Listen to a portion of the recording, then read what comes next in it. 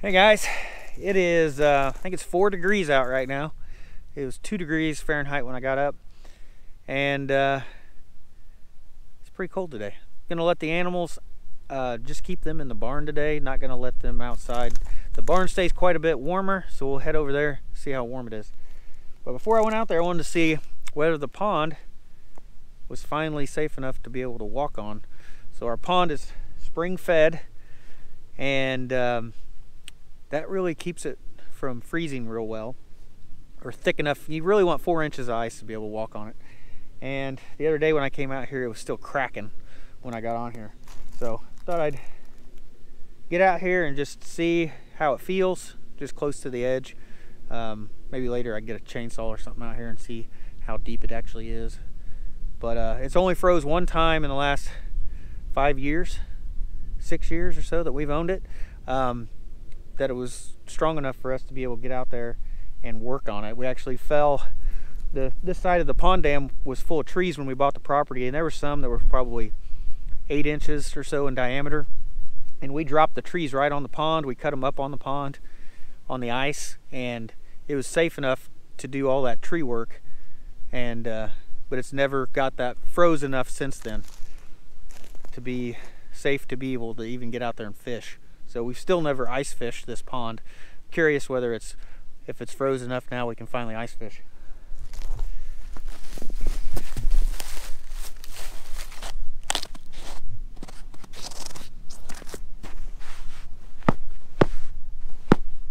Seems pretty solid.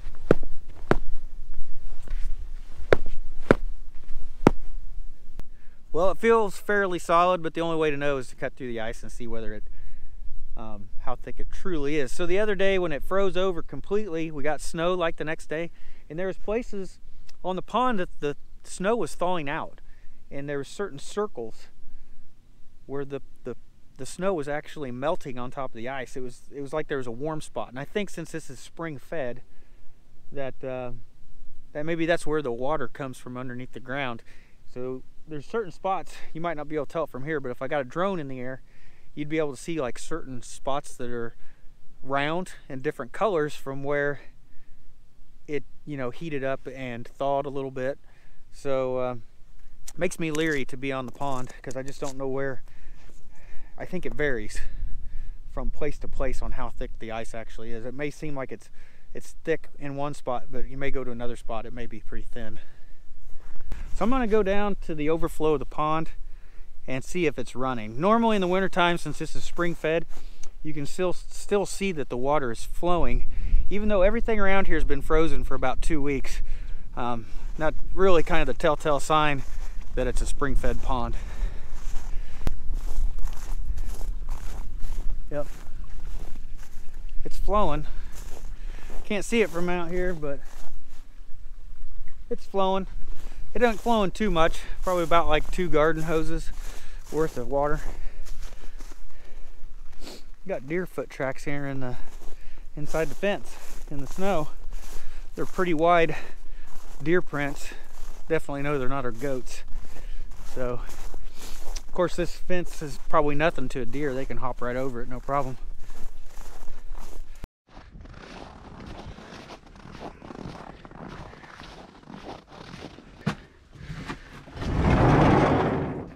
Hello everyone. All right, chickens. Give me a second. All right. So in the barn we're about 25 degrees, which is, that's like 21 degrees warmer than outside. So it definitely stays warmer here in the barn. And we'll just keep the animals locked up in here. So it is cold enough to freeze the water here in the barn, but we've got heated water buckets for the goats and for the chickens. So the cat's water, it does freeze, but they can drink from the goats and the chickens. And so the ducks water, it freezes. So that's really the only one I really need to worry about changing out, is see if I can get change out their water. But the ducks actually keep it moving fairly well. So a lot of times it doesn't freeze up very much because they're always jumping in and out of it.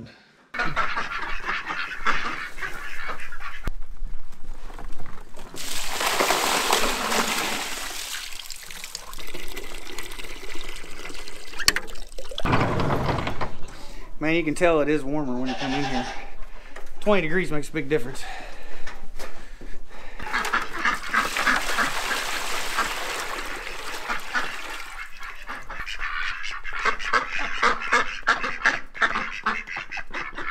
I'm gonna go ahead and try to get a few eggs so that they don't freeze today.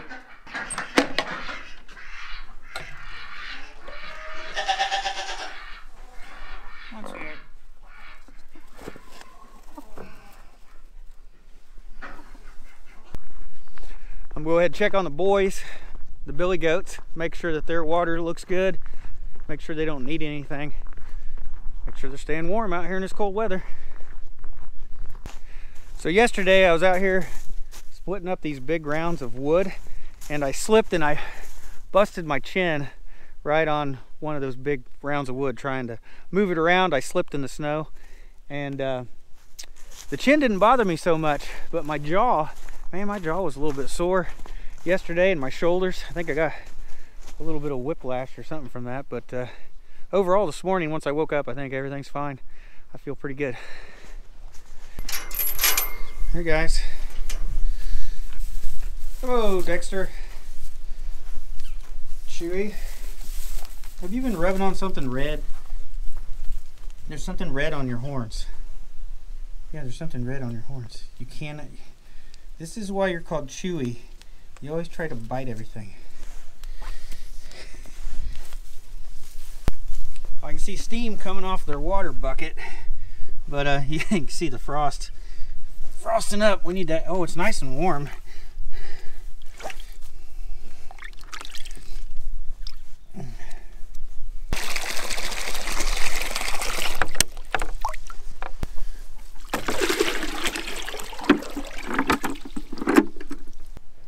So I mentioned before that the girls hardly ate their mineral block. The boy goats are totally different. The billy goats are totally different. If we give them loose mineral or blocks, either one, those goats just eat it up. And we just had to put a new one out here the other day because that other one was completely gone. Now the girls, we got a mineral block out, and then I ended up putting loose mineral out as well. And they have both of those things, but they just hardly, they don't really touch it. So I don't know what the difference is between the girls and the boys. But the boys definitely, they go for the mineral and they eat it pretty hard.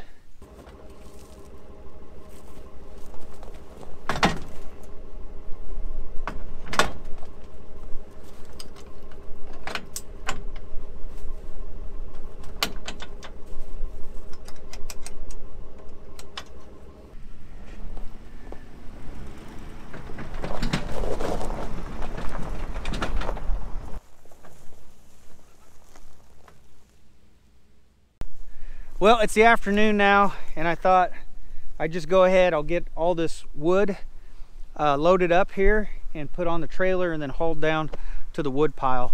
And this bigger stuff over here, I can split that up later, and at least the goat pen, the billy goat pen, will be all cleaned up and I won't have to worry about it anymore.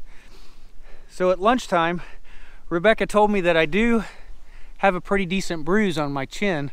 So I think the stubble's covering it up a little bit, making it a little harder to see, but the good thing is we're all wearing masks, right? So if I got to go to work, I'll be wearing a mask. If I'm out in public, I'll be wearing a mask. I don't think anybody's going to see it.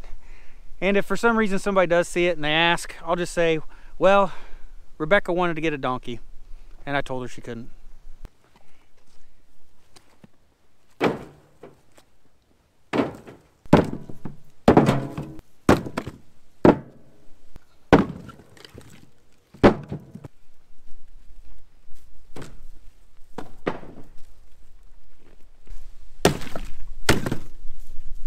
All right, that's the first load. That's all the smaller stuff we split up. I'll go ahead and unload that and we'll come back for the bigger stuff.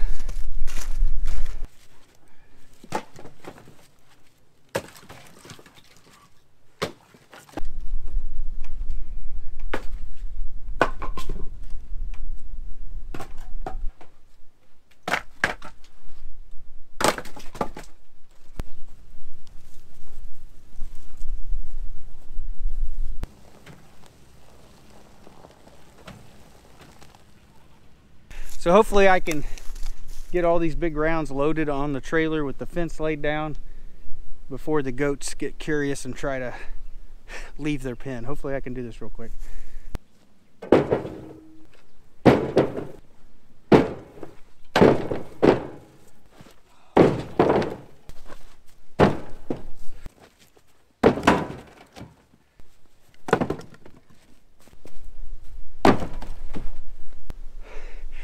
I gotta admit, it's a pretty good workout.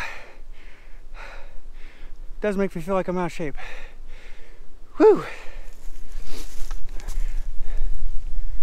Well, I was able to do it before the goats came out here again. They were too busy eating hay. So pull out of here, get the fence set back up. Should be good to go.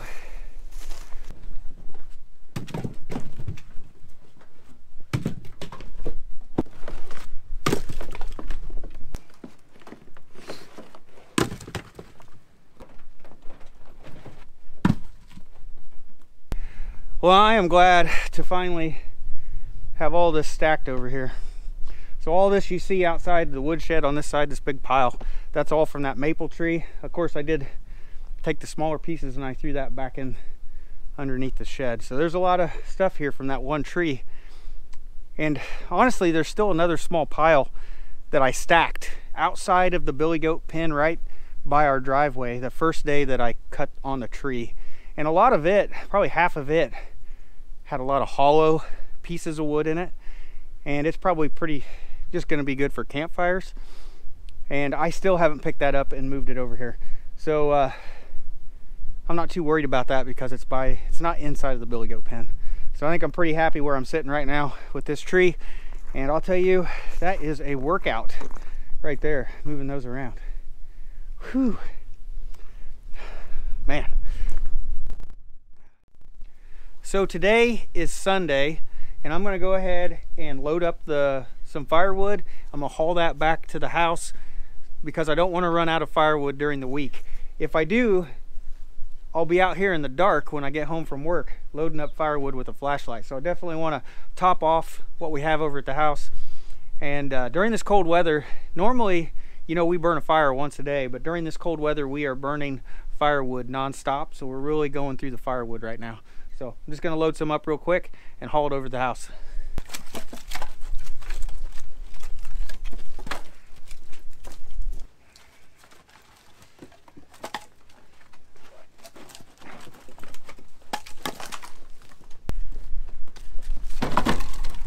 Oh. Whew. My arms are getting tired. All right, I got the wood rack loaded up, so it should be good to go for the week. I know a lot of people they don't like where I have the wood rack placed. They think, you know, it blocks the window, or maybe I'll break a window. We personally don't mind it whatsoever. In fact, I mean, the real window pane doesn't start till right here, and we barely get it much higher than what it is right now. And there's only wood there during the winter time, you know, so it doesn't really block the view too bad at all. It's hardly noticeable from inside. And really, the view out the front window is our cornfield in the front. So not a real great view out the front. The good views are off to the side and behind where the pond and everything is. So yeah, we don't really mind the wood rack being there, and I think we're fine with it. Well guys, I think that's gonna wrap it up for today's video. The only thing I got left to do is when the sun gets a little bit lower, we'll finally go out to the barn and check on the animals one more time, and then we'll turn out the lights and lock them up for the night. So today's it. This is Sunday night. It's the end of our weekend, and tomorrow I got to go back to work. So this is what we do on the weekends. We do this. So I work Monday through Thursday, and then the videos you guys watch are Friday, Saturday, and Sunday. That's when I have a chance to finally get out here and to do some work and continue to try to do projects and develop the place exactly how we want to. And that's what that's just what's important to us. So that's what we're putting our time into, is continually improving our property. So yeah, that's how we spend our weekends. But yeah, so tomorrow I got to go back to work, and maybe that's going to give me a chance to recover from the weekend, from all the firewood and wood splitting and stuff that we did. So I do have to admit I am a little bit sore. So yeah, I think that's it for today's video. I didn't get out to the ice tonight and try to cut a hole through it to see how thick the ice is. It is going to be cold all week, like single-digit temperatures all week for the highs, or for the lows, somewhere in there. And yeah, it's just going to freeze thicker. So the pond, if anything, the ice is just going to get thicker. So maybe next weekend I'll finally cut through it, see how deep it actually is. And you never know. Maybe if it's finally enough where we can walk on it. Maybe one of these days we'll finally ice fish on that pond. Maybe see if we catch something, but we'll just have to wait and see. Now the other cool thing to do would be if we could get some ice skates and go out there and ice skate on the pond. Now, I think that'd be pretty cool. I've only went ice skating once in my life, but that would be pretty neat if we could go out there and play around and do some ice skating. Yeah, that'd be pretty cool. That's something that's like really abnormal for around here. I mean, you don't see people ice skating on ponds around here. I think if you're up in Canada, you know, Wisconsin, Minnesota, some of those northern states, that's probably a fairly common thing for people to do, but around here it's definitely not. But anyway, yeah, I think that's it for today's video, guys. I think that's pretty much everything I'm gonna do today. I'm pretty much gonna call it a day and relax the rest of the day. So I hope you guys have a great day. I hope you guys are staying warm, and I'll see you in the next video.